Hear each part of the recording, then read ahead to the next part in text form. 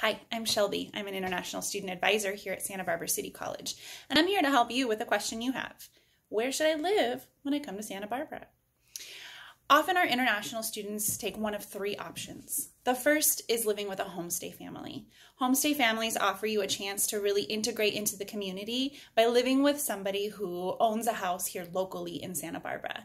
You live with their family, you take your meals with them, they show you around, you get a real personalized experience, and there's also a lot more structure living with a family.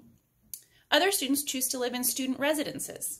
Student residences are a great option for students who want a little bit more freedom, who are interested in living with other students, who want to have some structure, and who might want to engage in some of the activities that many student residences plan.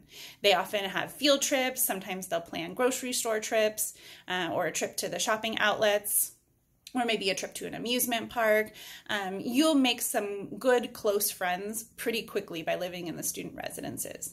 Some student residences include meal plans, some do not. So that's another thing that you can consider when you're deciding where you'd like to live.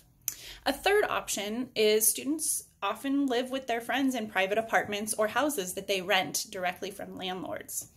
Many of our students who are first semester students will choose either option 1 or option 2. They'll either live with a homestay family or they'll live in a student residence until they get to know Santa Barbara and get acclimated and meet some friends. And then during their second semester, or maybe after their second semester in their second year, students might move out into private apartment situations or housing with some of the friends that they've made while they were here.